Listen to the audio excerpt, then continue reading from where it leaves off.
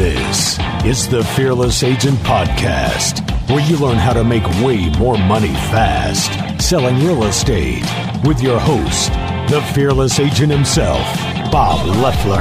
And good day to you. This is Bob here at the Fearless Agent Podcast for real estate sales professionals like you, where we explain that everything you've been taught by the real estate industry is dead wrong, and you will make lots more, way more money in way less time by doing the exact opposite. I'm joined by my guest host today, the lovely and talented Patty Crowley. How are you, Patty? I'm doing well today, Bob. You were a world-famous realtor at one point, weren't you? Yes, I was. Okay, there you go.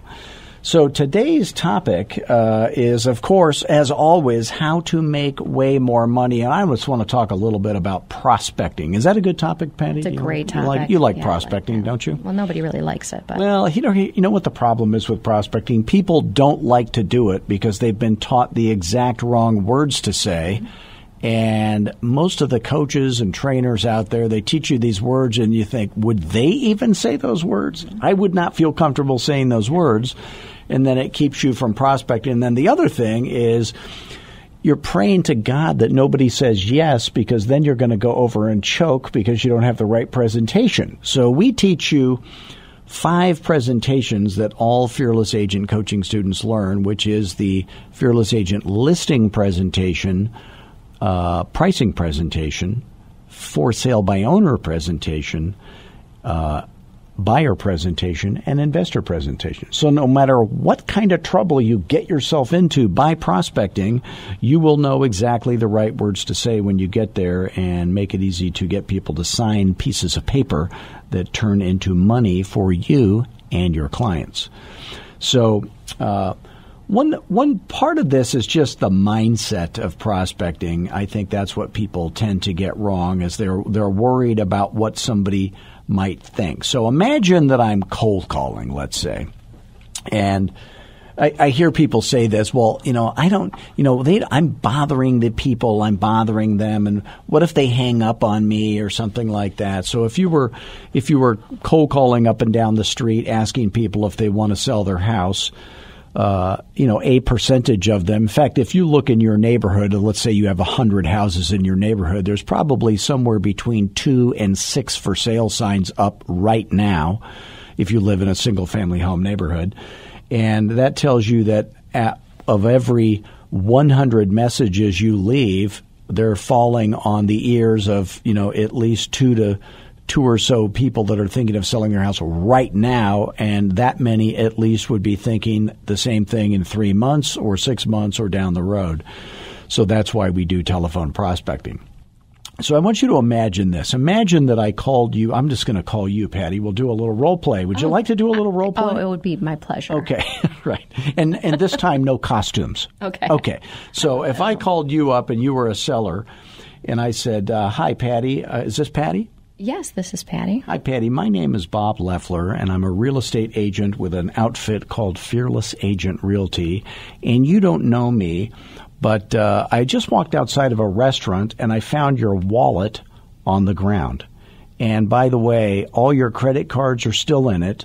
All your money is still in it. And by the way, Patty, did I catch you at a bad time, or do you have just a minute to talk to me? I think I've got a minute to talk. Yeah, you got all the time in the world, don't you, Patty? Because you got my money. That's something you want. That's right. So when people hang up on you quickly when you're telephone prospecting, they're doing you a favor, because time, when Patty's prospecting, time is the only resource she's got, and you want to protect that time. And if you're prospecting using the Fearless Agent words, you're making $400 an hour minimum. So if they hang up on you, you can assume that you don't have anything they want. And sure. if they're nice and they quickly rush you off the phone, it's because you don't have anything they want. But I will tell you this.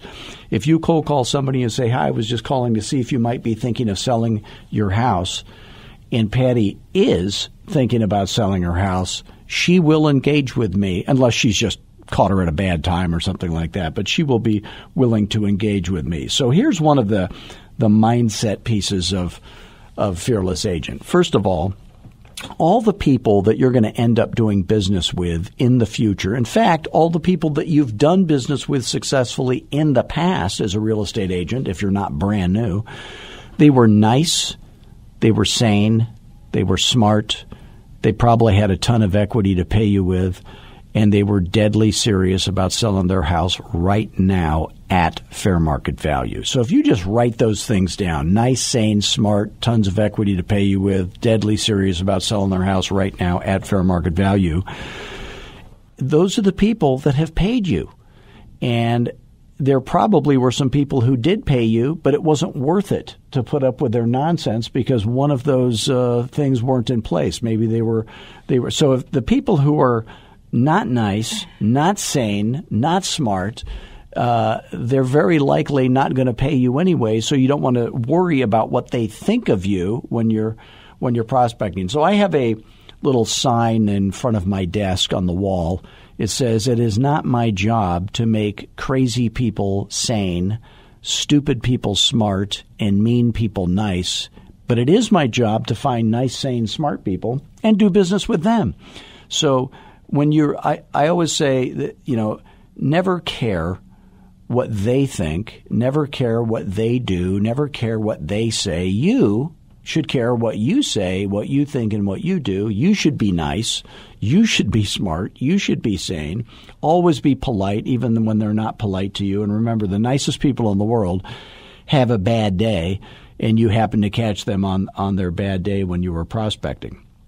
So that's kind of the mindset for prospecting. And, there's a book that I like by Michael Gerber, which somebody told me. Have you ever read The E-Myth by Michael Gerber? I have it, though. Okay, she has it. She has books. She's never read a book, but she does watch TV. So if it ever comes out on TV, she'll be watching it if The E-Myth turns into a reality show. But the E stands for entrepreneurial. And he tells the story about this lady who opens up a pie. She bakes these fantastic pies. Everybody's telling her how great her pies are. And then she is convinced to open up a pie shop. 6 months later, she wants to take her own life. It's a nightmare, and it's because she hasn't learned the systems to be a successful business person in the pie business or any business for that matter. So, but he talks about in this book, and somebody told me that this is the best-selling business book of all time. I don't know if that's true, but it's certainly one of them. But he talks about how every business has a little metric that you measure or some little thing. If you just get that one number right, hopefully everything else would fall into place. And when you're a realtor, what is that magic number? So imagine that it is your goal, and I don't like to give people a goal, but if you're brand new in real estate and you're surrounded by so much failure, you don't even know what's possible. But I would say in your first year as a Fearless Agent coaching student, you should be doing at least 40 listings per year. So just everybody write that down if you would. So 40 listings per year. Now, how many months are there in a realtor year? And the reality is there's 12 months in a human year, 52 weeks in a human year, but there's only 40 weeks and 10 months in a realtor year because we're coming up on Christmas here at the time of this taping. And, Jesus was only born on one day, but we over-celebrate it by his standards. Yeah. And then Patty's birthday is a 2-week extravaganza. Then I got to get her out of rehab or jail or something like that, for the third or fourth time. Then, we have all these office parties and all that stuff. And, so there's stuff. So I think there's 10 months in a realtor's year. And if you do 4 listings per month, that would be 1 listing per week. And if you're going to get 1 listing per week, you're going to have to go on and get it at full commission for full term. Then you're going to have to go on 3, or let's say it this way. If you went on 3 listing appointments and you only got 1, I would not be worried about you. You might have better stats than that. But if you got 1 out of 3 on average, I would be happy for you, proud of you, not worried about you. And then in order to get to go on 3, you're going to have to schedule 5. So if you schedule 5 listing appointments a week, you can pretty much plan on 2 of them are going to cancel and then you're going to go on 3 and you'll get 1. And if you do that every week in the realtor year, you're going to do 40 transactions a year. And you can do the math on what your average sales price is and what your average commission will be. So the metric in Michael Gerber's book, he talked about a liquor store, and maybe their metric is gross sales per square foot monthly. Well, ours is number of listing appointments scheduled weekly. So if you schedule 5, 2 cancel, go on 3, get 1, and have no other goals, because the 40 is not going to happen unless you schedule 5. The 10 months with 4 listings per month is not going to happen unless you schedule the 5. You're not going to get to go on 3 unless you schedule the 5. So it all starts with the 5. So what should we be doing as our number one priority today on a weekday? It should be scheduling 5. So now I have actually scheduled 5 listing appointments in one day. I have had coaching students of mine tell me that they've scheduled 6 in one day. I gave up after 5. I said, "Hey, I've had it," right? But they're I guess they're motivated or something. But I've got coaching students that have scheduled 9 in a week. But once you're scheduling 5 every week, you have to do a CMA, which stands for Country Music Awards, if you're new. And then or do a little mini market analysis or something like that. So there is some planning and driving and schlepping and doing all that stuff and presenting. So 5 a week is all you're ever going to need to hit any level of success, because then we have some advanced stuff that you can do to make even more money. So I would have, if you're new in real estate or you're just getting started, or if you're kind of fell off the wagon and you're getting restarted. The most common story I hear in real estate when I'm on an introductory coaching call with somebody is with experienced agents, they've been in the business for 10, 15, sometimes 20 years, and they say, I was doing great, and then I became an REO agent during the not too recent unpleasantness. And then they lost their way, and now they don't know how to get back. The truth is, if they had just kept doing what got them successful in the first place and never got diverted their focus to some odd, niche, market-dependent activities, then they would be fine. So secret number 2 is know how to get business. Now, I fly a lot, and I only fly Southwest Airlines because they do jokes. Have you ever noticed that? They Patty? do. When you fly Southwest, they do jokes on the plane. In fact, they allowed me to do jokes on the plane, and that is a mistake they will not soon repeat. I will tell you that. Yeah, I'm glad it wasn't. So that it didn't plane. go well. That's all I'm saying. But they have these in-flight magazines. Have you ever read the in-flight Yes, magazine because I you're have. bored out of your mind? Absolutely. And you don't want to listen to the people sitting next to you? And I do recommend the Bose noise-canceling headphones for that. The chatty person sitting next to you or the crying baby. Oh, wonderful invention. So I'm reading the in-flight magazine, and it says they always have these top 10. Women's magazines have this. I don't read too many, but you do. But they always have these top 10 lists, top 10 that. Well, in the in-flight magazine, they had the top 5 least respected professions. Oh, boy. Yeah. Who do you think made the list? I'm sure we did. Realtors? Sure, really? realtors Yeah. did, yes. We were on the list. Now, who else would you guess, Patty, was on the list? A car salesman. That's right. That's one. Ding. A dentist, maybe? No, they were not on the list, oddly. Attorneys? Attorneys were on the list. And if attorneys, by the way, hang around long enough, what do they always turn into? Oh, like a politician. Politicians, Yes, right? That was yes. on the list. Okay, so who was number 1 least respected profession?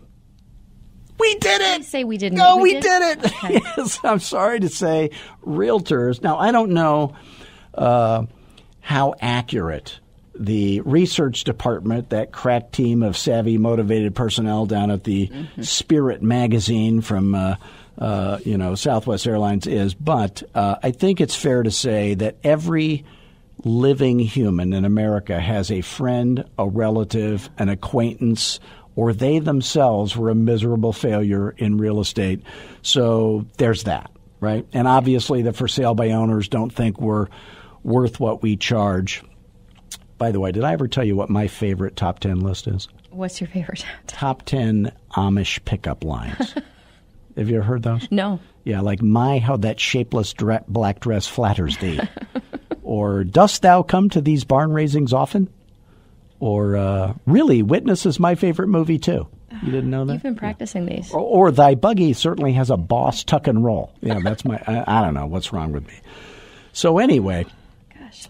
There's a lot of people out there that don't think we're worth what we charge. So how are we going to fix that? And we're going to fix it by having the world's greatest value proposition. Okay, now before I tell you the world's greatest value proposition, the Fearless Agent one, I just want to say, if any of what we talk about on this podcast makes sense to you, and you happen to be earning less selling real estate than you wish you were, and you're open to the idea of having a little help with that. If you would like to learn more, all you got to do is pick up the phone, call me anytime at 480-385-8810. Patty, will I answer the phone? He will answer the phone. I will not answer the phone, but I will right call this you moment. back. No, I'll answer the phone. He does answer the phone. So that is my cell phone number, and let's just see if you and, what you're trying to do and what we do, if it would even be a good fit. So, and by the way, if for whatever reason our coaching is not a good fit for you, I will absolutely tell you that, and we can come up with some other plan for you. But I want you to call me at 480-385-8810. And I love talking to realtors. I don't want you to ever think you're bothering me. I don't have anything better to do than to make you rich. Please don't email me or text me. Always call me. This is about sales. Sales is about the phone. 480-385-8810. If you cannot afford coaching, but you wish you could, you can always visit fearlessagent.com and watch our free webinar. It's 45 minutes. Take lots of notes. Go to the video training page and watch all the other training videos. And those free videos will be better coaching for free than you would pay any other coach in America any amount of money for. And if you ever have a question, again, you can always call me because we want to help you for free so that you can end up affording our coaching as soon as possible. And we are here for you. So what is the best value proposition? So here's what is a value proposition. First of all, it's fancy corporate lingo for why should I even do business with you? It answers that question. And the answer is because I do business completely differently than all other real estate agents. And it virtually guarantees you of two things. One is that your house will sell, and the other is that you would end up with significantly more money, bottom line, after all the expenses are paid, than you could get any other way. Would you say that's definitely what you're looking for? So here's the good news. Everybody says yes to that, okay? So I teach a little thing called the either or, all right? This is a key element of sales. I got two options for you, Patty. Would you like to fall naked into lava again? She was drinking a little. Don't worry about it. Or would you rather have a free trip to Disneyland? I'd like to go to Disneyland. Oh, the free trip to Disneyland. Okay, see, nobody ever gets that wrong. So whenever you're offering options to people, make sure one of them is so good they're not going to turn that down. So the value proposition is I do business completely differently than all other agents. By the way, do fearless agents do business completely differently? Absolutely. Every single thing is different than what they were expecting, what they've seen before, what they're used to. And it virtually guarantees them, in fact, it actually does guarantee them, it virtually guarantees them of two things, and it's the two things that every seller wants. They want their house to sell, and they want to end up with more money after all the expenses are paid by a lot than they could get any other way. And then you say, would you say that's definitely what you're looking for? And everybody magically says yes. So think about the different types of people that we have to prospect or customers. So we've got cold calling, which is like calling up and down the street, through neighborhoods. We've got investors, people that, and when I talk about investors, I'm not talking about fix and flip people. I'm talking about real people with real money that know they need a realtor, buy and hold. We've got calling your database, your sphere of influence, asking for referrals, calling expireds. and canceled listings, and then for sale by owners. So that's the basis of what we do. So let's just talk about the for sale by owner, okay? Mm-hmm. Now, if you think about it, what percentage of the sellers that will pay a commission to a real estate professional next week, next month, next year were ever for sale by owner or were ever expired with another agent? And the answer is it's probably about 8%. Yeah. So it's a very small percentage. But if you look on the interwebs, the interwebs, you've seen the this interwebs. Thing. What are interwebs? Yeah. You see all these YouTube videos of these knuckleheads constantly calling for sale by owners and expireds. And the reason for that is because it's boring to watch people cold call down the street through neighborhoods.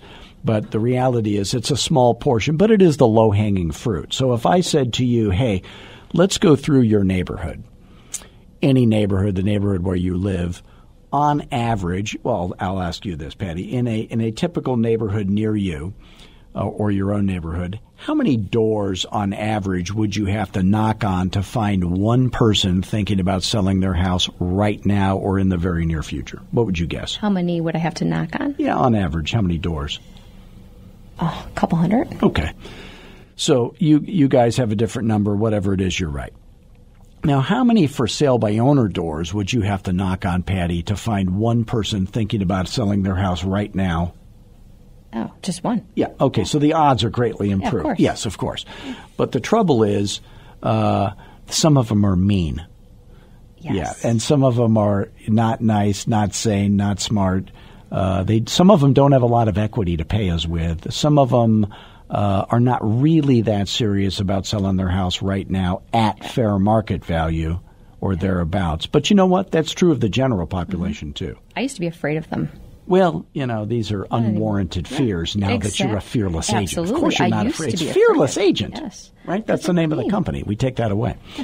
So what is it that I was taught when I was brand new in real estate? So I would go to all these classes and they would say, hey, Bob, here's what you say to a for sale by owner. And I'd be writing down the notes, and then I would go up to whoever the instructor was. Normally it's a manager or somebody at a real estate company.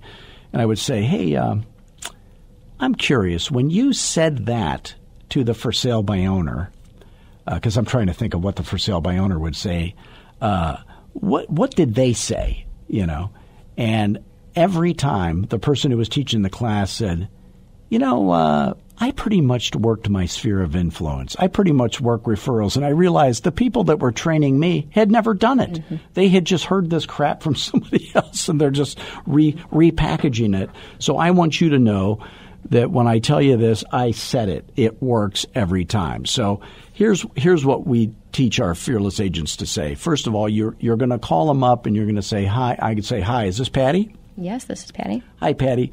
My name is Bob Loeffler. I'm a real estate agent with a company called Fearless Agent, and I'm calling because my records indicate that your house is for sale by owner. Is that true? Yes, it is. Okay. Now, my records indicate gets Patty off her game because the difference between real estate agents and for sale by owners is one thing. The for sale by owner have their scripts memorized, don't they? They've said the same thing to hundreds of real estate agents. So I got to have her say, records, what records? So she says yes. And I say, by the way, does your house have a larger than normal family room or a separate family room from the living room? And I just want to ask her some question that is not advertised in her ad, probably, or she'd have to kind of look up and go, and that's just a little trick to keep her on the phone. So I want her to not hang up on me immediately and go into her little memorized shtick. And I say, well, I just, the main thing that I want every for sale by owner to know is that I do business completely differently. So I've got to get to that. I say, you're trying to sell your house by not having it on the market with a real estate professional. Is that because you hate realtors, Patty? Of course not. No? So you don't hate realtors? No, I don't hate realtors. What in the world would the reason be then?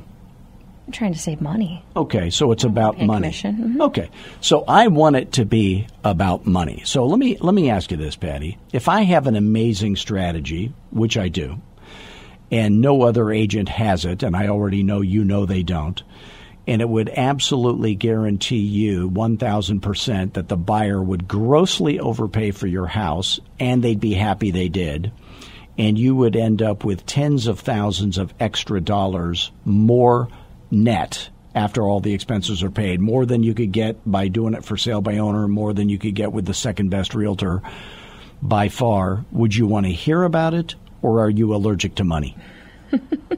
I'd like to hear about it. Okay.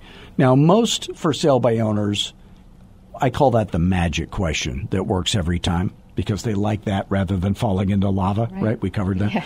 So they answer a question I didn't ask, okay? Now, if you've ever been married, you know what I'm talking about. Yes. Like I will ask my wife, where would you like to go to dinner? And she'll say, well, it's 7:00. Okay, well, that makes sense in some universe, I guess. I don't know what that's all about. Doesn't answer It's the just a question. marriage thing. I should have said, honey, what time is it? She'd say Applebee's. I don't know what that is. I don't know what that is. But the FSBOs are like that. They're always answering some question you didn't ask. So you might have to repeat the Fearless Agent magic question a different way or something 3 times if you have to get that answered. But if you do get it answered, you're always going to book the appointment. So that's what Fearless Agent really is all about, is not asking stupid questions that the industry has taught us to say, always asking smart questions, always getting your question answered in every situation, and then you will always book the appointment. So the secret to booking 5 listing appointments a week is this. Start every day calling your sphere. Then go, which is probably going to be 1 call, 2 call, no calls per day on average, unless your sphere is huge. Then go to any new for sale by owners. Then go to any new expireds or cancels. Then go to follow-up calls from previous cold calling. And that's where the real money gets made in real estate. That's where the big bucks are going to get made. And then spend the rest of the day cold calling, filling up your pipeline for future follow-up calls, because the right now money in real estate comes from these things. It comes from calling your sphere, calling FSBOs, calling expireds and cancels, follow-up calls and cold calls, and open houses. That's where the right now appointments and money come from. But where is your future going to be built? Your future will be entirely built on cold calls and your sphere. So if you want to have no future and an okay right now, then focus on FSBOs and expireds only. If you want to have a bright future and no right now, focus on cold calling and your sphere. But if you want to have a very profitable right now and future, then make sure you're doing all of those and doing them in the right order, and that's going to make everything go well for you. So once again, I want to thank Patty for joining us today. Thank you very much for being with us. Thanks. And please do visit us at fearlessagent.com. You can call me directly at 480-385-8810. You can always visit us on Twitter, Facebook, LinkedIn, Instagram, Dillard's department stores. Where are we? We're in every Circle K. We're at a convenience store near you. We're everywhere you look. And until next week, just remember, always, Patty, have fun. What's number 2? Be humble. Don't get all full of yourself out there. Never. And until next week, most of all, be fearless. Bye-bye.